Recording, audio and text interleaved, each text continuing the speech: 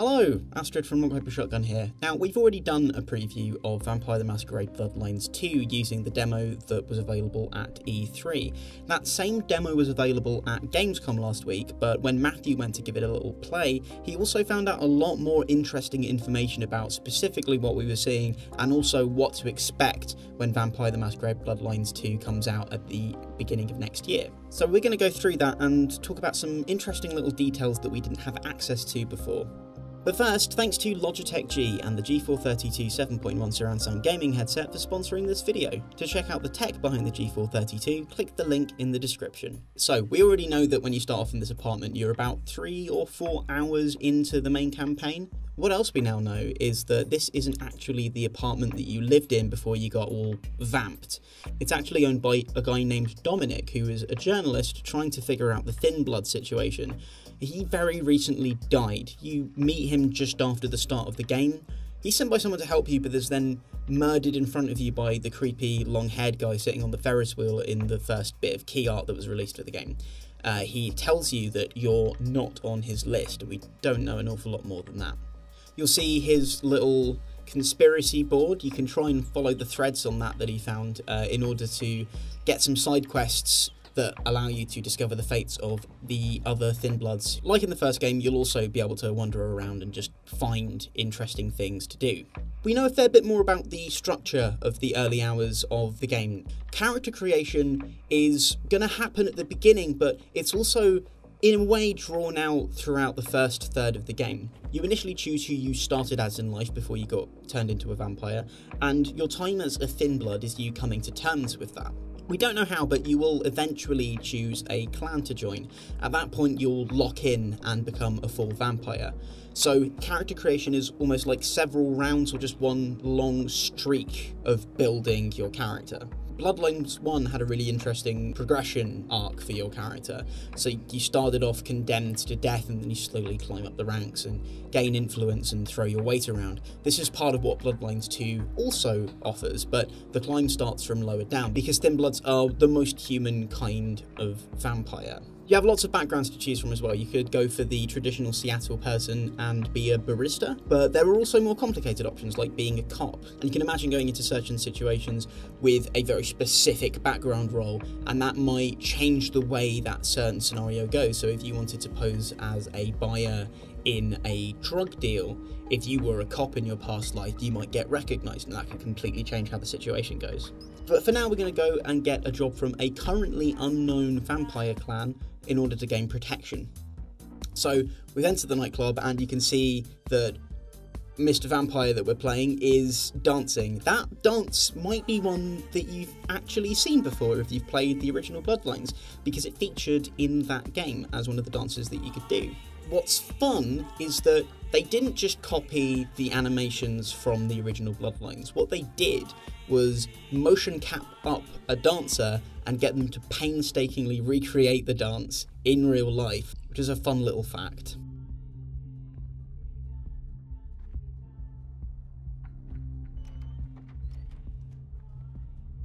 So this is Elith, who is the faction representative of the clan that we don't actually know about yet. She's going to want to give you some work to do now. You might be able to haggle with her, pit clients against each other, you know, that sort of thing. Create some interesting tension in the vampire culture in Seattle to see how that affects the world. Now, what's really interesting is this mission where you're going to find Slug. Multiple faction reps throughout Seattle in the main game are going to offer you a similar sort of mission, and depending on who you take this particular job from, the outcome and the goals would be very different, because there are many people in the city who would have loved to see Slug dead, and lots of people who could use that data. Trust my people for whatever reason. So, can I count on you to get this done for me?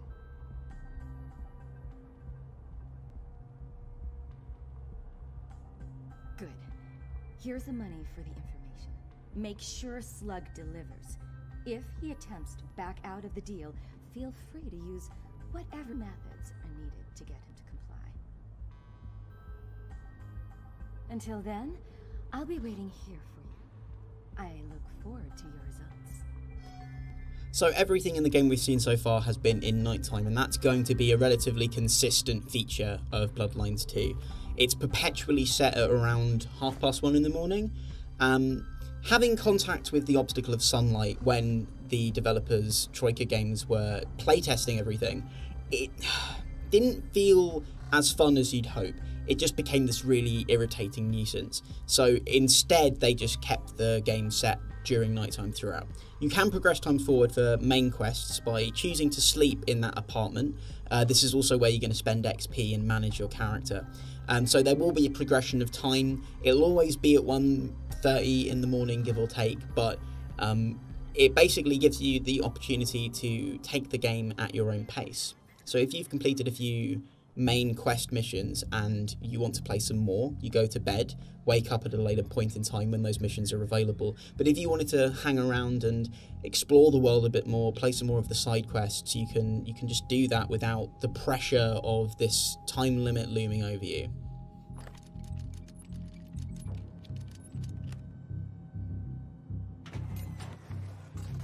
We're walking into the Skeletal Underground now, which is a tourist attraction in Seattle, but it has a very interesting history because in the 19th century, Seattle actually burned down, but instead of just clearing the rubble, the city planners actually just built on top of it all. So the Skeletal Underground is the remnants of old Seattle, and there's loads of really dark, dingy, underground city streets, which is an excellent environment for vampires, especially the Nosferatu, which we're coming to see. So every vampire clan has a curse, and the Nosferatu's curse is they suffer from physical deformities. They're very ugly, so they can't go outside, otherwise they'd violate the masquerade, which is a sort of rule that all vampires have to comply with, where they don't shatter the illusion that vampires aren't real. Now, they're ugly, so they can't go upstairs, but it means they're really, really good spies and information brokers. Now, the Nosferatu here, if you've played the first Bloodlines, look very different to the old Nosferatu, which had more of a sort of bat-like aesthetic going on, and they all looked relatively similar.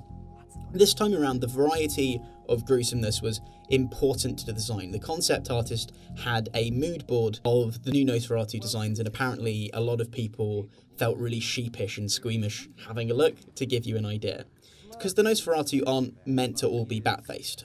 They are unfortunately physically deformed, but in their own special ways. The other Nosferatu will be different too, as you'll see later. So, meeting this Nosferatu character has given you a couple of options. You can stay away from helping out the Nosferatu instead of Elith, and just continue pursuing whatever relationship you want to build with the clan that she represents. Or you could help out Samuel and gain the favour of the Nosferatu, which is going to upset Elith because that information won't be able to get to her anymore. So it's all about what kind of character you want to play, what kinds of characters you want to interact with, and it's this really interesting roleplay opportunity. Now, in this demo, in the demo that Matthew saw, the path with helping the Nosferatu went and explored.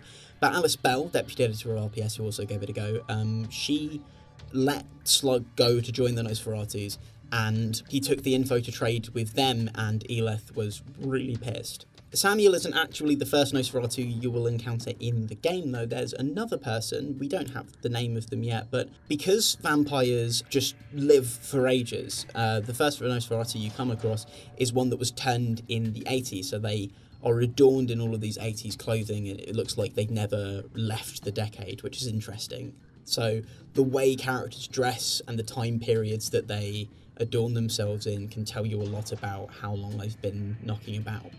Seattle's past is going to come through in Bloodlines 2 quite a bit, which is really nice to see. One of the big political struggles in the game, that also is a big political struggle in Seattle, is the conflict between the old Seattle and the new Seattle, which is seeing billions in tech investments at the moment.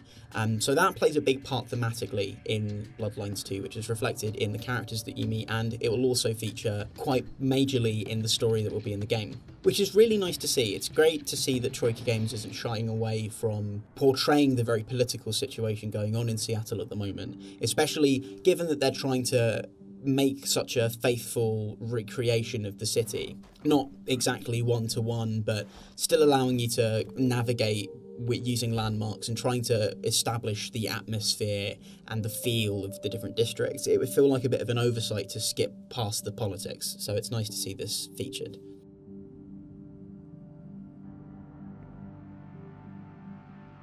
So we're running into a couple of muggers here, but they're normal human criminals, so they don't really stand up to a vampire, even a thin blood, which is what you are. So challenging combat in Vampire The Masquerade Bloodlines 2 will largely come from big groups of mortals or some of the more formidable monsters that have powers that stand up to yours.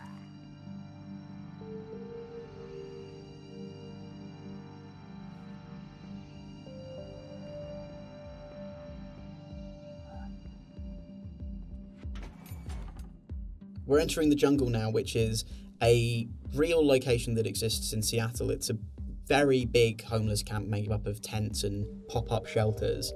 So we might run into some shifty people trying to exploit the local population here.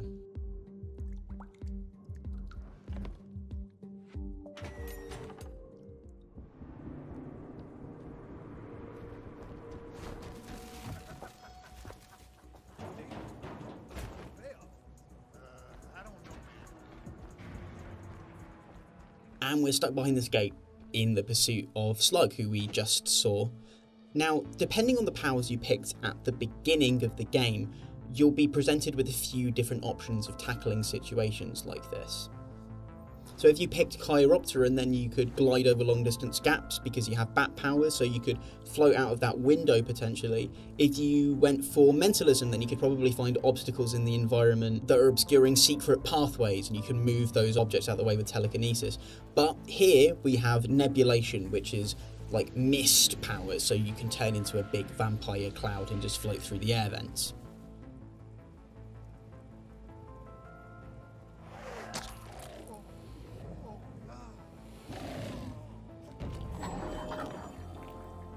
Now, we just fed on someone and they've fallen unconscious.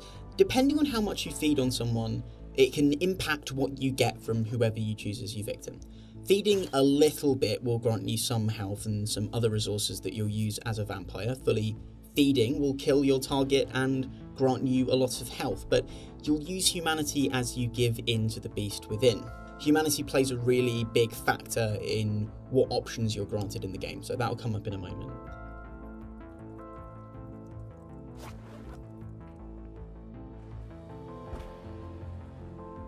Now, as we approach this building, you'll see like a special vampire vision come on, and you'll be able to see the different circulatory systems of each of the humans that you come across.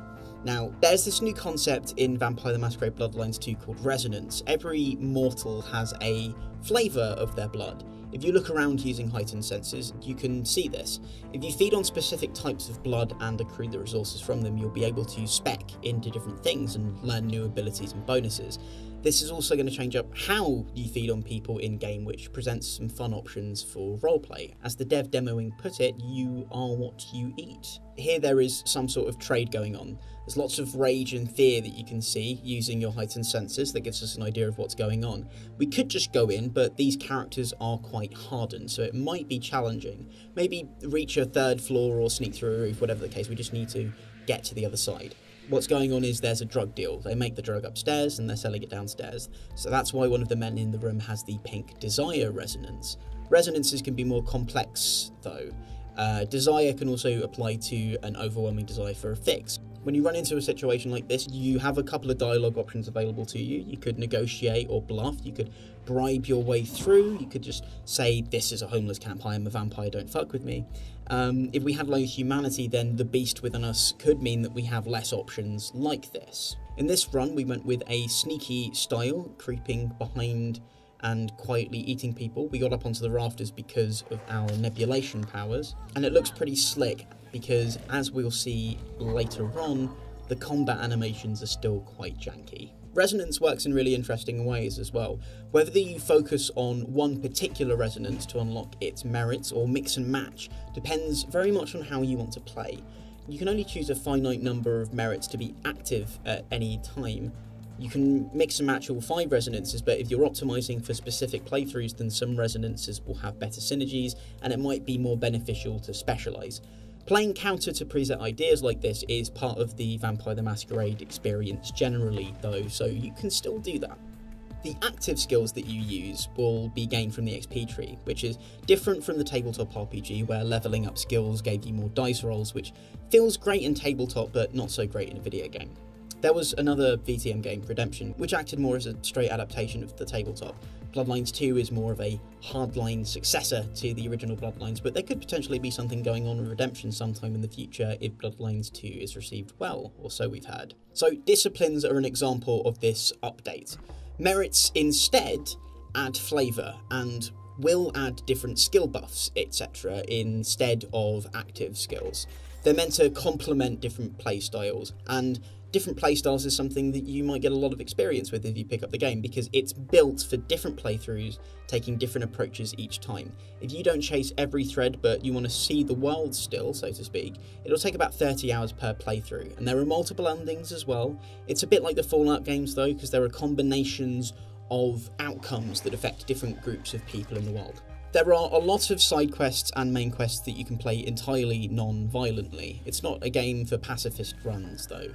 One of the fundamental ideas is that you're meant to feel like a vampire, like a monster in a society of monsters.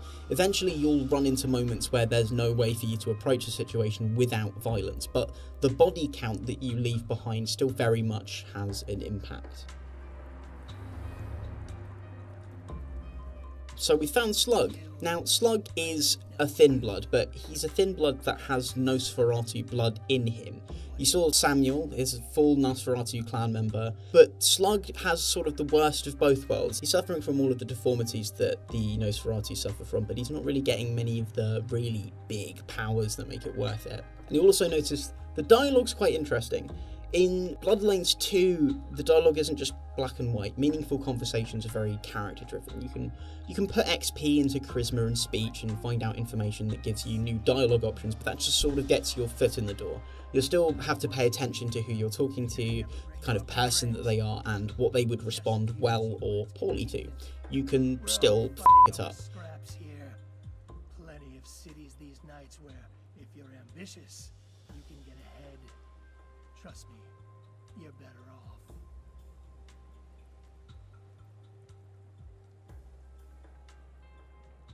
Funny, I don't remember telling you my name. They sent you, that it? Get close before you make your move. We'll see about that. Okay, rats, time to earn your cheese. Which is what happened here. Now, Slug is a thin blood, like you, but it still makes him a very effective kingpin among homeless humans. So what you're seeing now is a sort of boss fight where he's sicked a bunch of them on you. This is one of the first sort of boss fights we've seen in Bloodlines 2. They could be some of the weakest bits in the first Bloodlines game, and to be honest, this one doesn't look too much more imaginative, but who knows, maybe some boss fights later on in the game will do some more interesting things. We'll just have to wait and see for the game to come out. Now, you might be a vampire, but if you're not prepared and your assailants are armed, it will be challenging to fight. Fortunately, you are relatively prepared.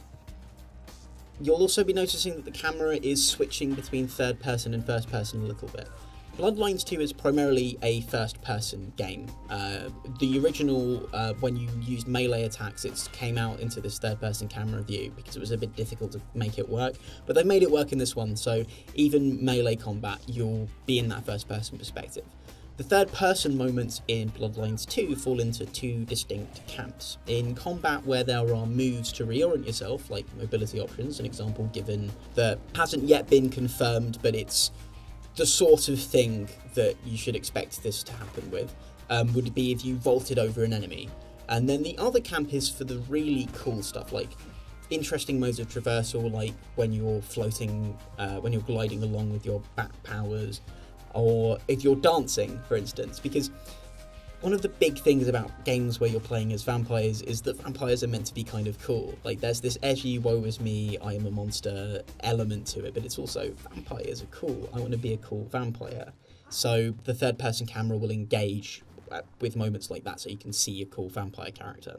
You can't switch between the two willy-nilly, but the camera will make sense given the circumstances. A lot of your powers are also tied to your blood supply, so even during combat you need to worry about getting a quick feed here or there to keep yourself topped up and combat effective. And to keep the hunger at bay so the beast doesn't come out and cause havoc, though this could be effective sometimes if you want to make use of it to dispatch a bunch of foes, you're always at danger of losing yourself, so there's a risk-reward system at play here.